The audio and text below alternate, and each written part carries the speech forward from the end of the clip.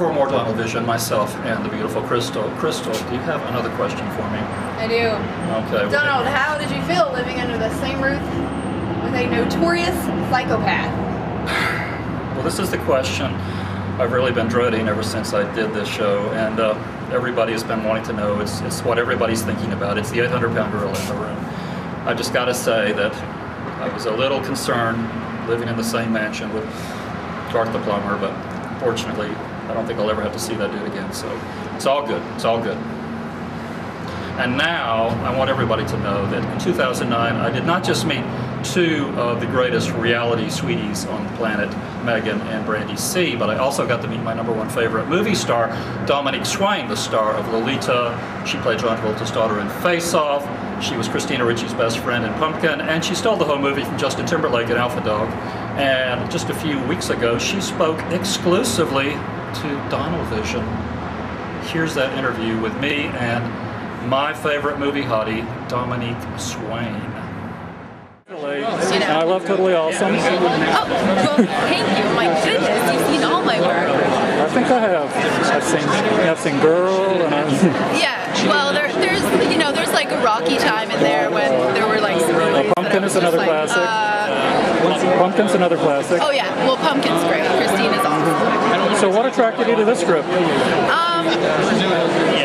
I think that it's just a tale of like unrequited love. That is my part of the story, but also like just unrequited everything. Like there's always one decision that you make in your life that affects the rest of your life, and that's what this movie really is about. It's about making amends for that decision, and I think that people see that every day. And like there are some things that you can never pay for, but hopefully, you know, when you see that you're on the wrong path, you do everything that you can to correct that. So, is this the first time since Briar Patch you've made a movie with a Southern saying?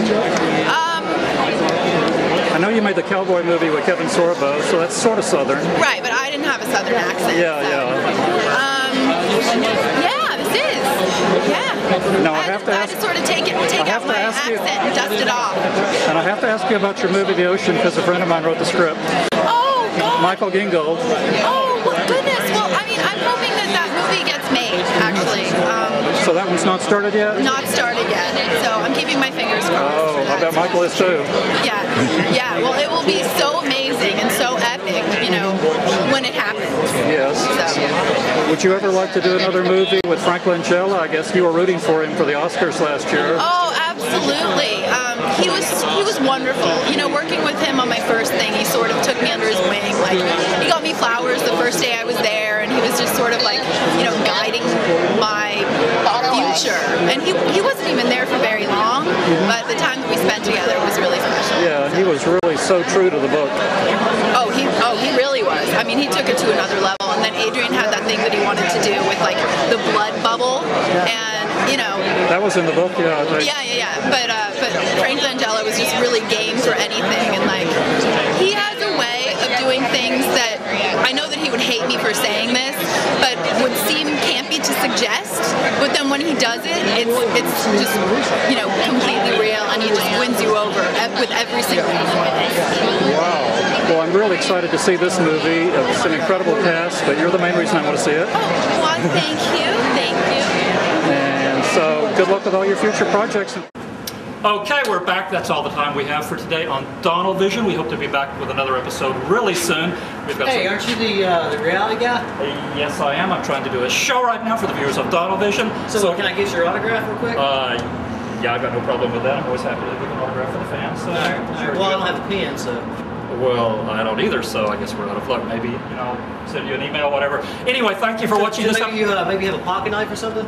I think I do in my glove compartment. Put it on my tit if you want. You can sign Donald Rock My World on my titty if you want. How would that be for you? You know, are you really trying to with me right now while I'm trying to do a piece of Listen. I'll say you're just one of those guys that just ignores the fans, like everybody else. It's all about you, isn't it? Look, I don't really have time for this today. Are you really trying to see how pissed off you can make me? This is bullshit. This is What? Listen, I don't want any fans of Donald Vision getting the impression that this is how I treat my fans. I have respect for my fans, and I would never treat them in a disrespectful way. But when a fan crosses the line like this one does, I have no alternative but to try to stroke the shit out of him.